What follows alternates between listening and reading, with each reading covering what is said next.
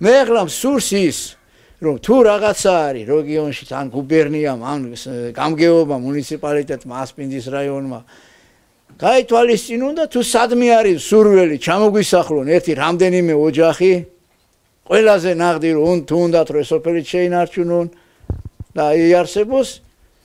ჩამოასახლონ სურველები და იყვნენ და ვიქნებით მისცენ არის აქ მიწები იმდენი რომ იმ ხალხსაც შეახვედრონ და დასახლდეს და გახდება სოფელი თორე ისე 2-3 წლის მერე აქ არავინ აღარ იქნება